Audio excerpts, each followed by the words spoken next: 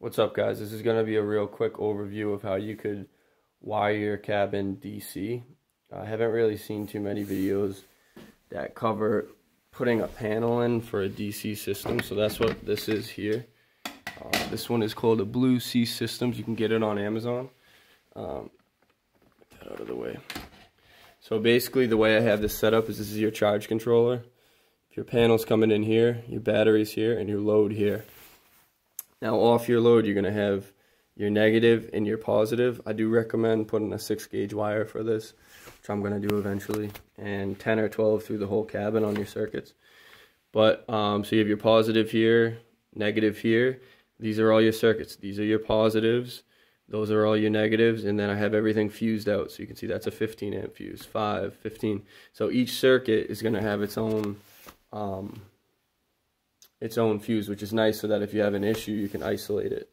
Rather than having everything on one circuit, if you have a break anywhere in that circuit, you're screwed. So, you know, just as a little example here, I have this little, charger. Something like this would go in. Just charge my Milwaukee batteries or what have you. But so you have your positive here, 15 amp fuse, negative here. If I pull this fuse, this circuit wouldn't work. There'd be a break in it. So, and if this did over amp, 15 amps, boom, this would pop and protect the circuit, protect the components. So it's really a great system. You could sort of think of it like your AC panel at home. It's, with all the breakers in it, it is sort of a much simpler DC system. It's the same concept. You have all your circuits that are fused. So I just have all that run through the cabin.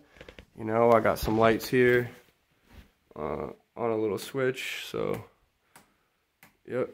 And I got another light up here. Another switch here. When you walk in, you can hit that. And I have another circuit here. And I did run AC as well over here just so I could have the option in the future. And then I have another circuit up to the loft up there.